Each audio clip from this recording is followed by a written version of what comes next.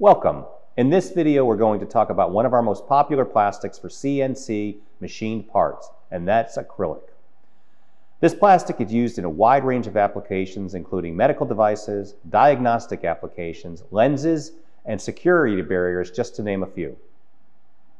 Acrylic is popular due to its very tight tolerances, wide range of color options, and optical clarity, but it's also very low cost.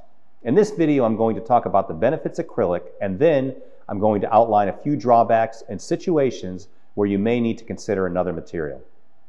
First, the benefits of acrylic. Again, it offers very tight tolerances with a margin of error of plus or minus 5/10,000ths of an inch. Even with complex geometric designs, acrylic parts can have a smooth, burr-free finish, and a 32 RA or better finish tends to be the standard. You can choose from cast and extruded acrylic. Extruded acrylic is primarily used in sheet applications with relatively thin gauges.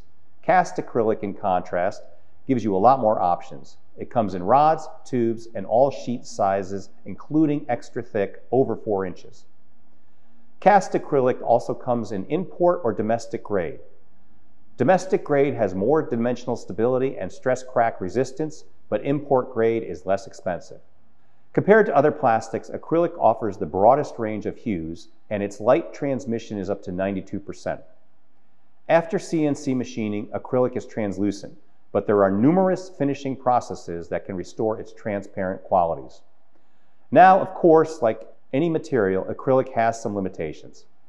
At Controlled Fluidics, we don't recommend it for structural members due to its stress sensitivity. It can crack due to bending stress or over-tightened fasteners. It doesn't wear particularly well, and it can overheat if working conditions exceed 150 degrees Fahrenheit. Unfortunately, it also has weak chemical resistance, and even wiping it with isopropanol can degrade its clear surface.